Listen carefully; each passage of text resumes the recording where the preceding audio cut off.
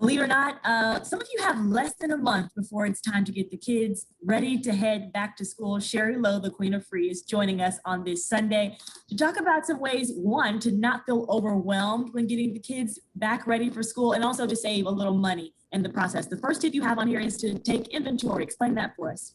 Well, we want to do all of these things right now instead of waiting until the exact last moment. So you want to go through that backpack. You want to look through the cabinet where you keep school supplies, find out what you already have. There are so many things that you can use from year to year, things like rulers, scissors, earbuds that don't have to be replaced. So let's drag all of those things out, take a quick 15-minute inventory, and then begin to build your list from there. Tip number two, you say to look for loss leaders. That's not something I've heard of before. I'm sure there's someone out there that's confused too. Explain that for us. Yeah, so stores actually put things on sale to the point that they actually lose money on them. And this time of the year, we see that in the form of 50-cent crayons or glue sticks that are a quarter.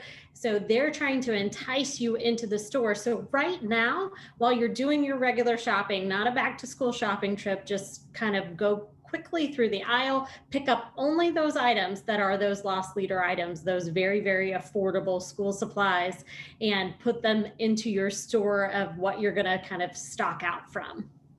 You're saying to buy double on deals, which may not sound like a money saving tip, but it actually is, right?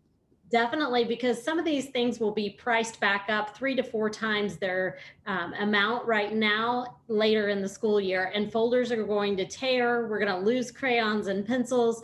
We're going to need new notebooks. So buy them now, buy double, put them back so that when you need to replace them mid-year, you're not making another trip to the store and you're not spending more than you should be. One of the last tips we have time for, make a list that everyone can see. What's the reason for that?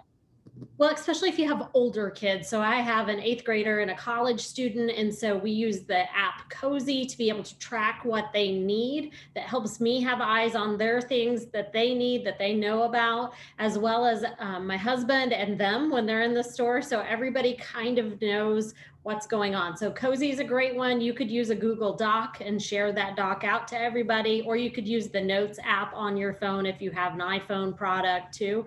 Just something that everybody has access to when they're in the store.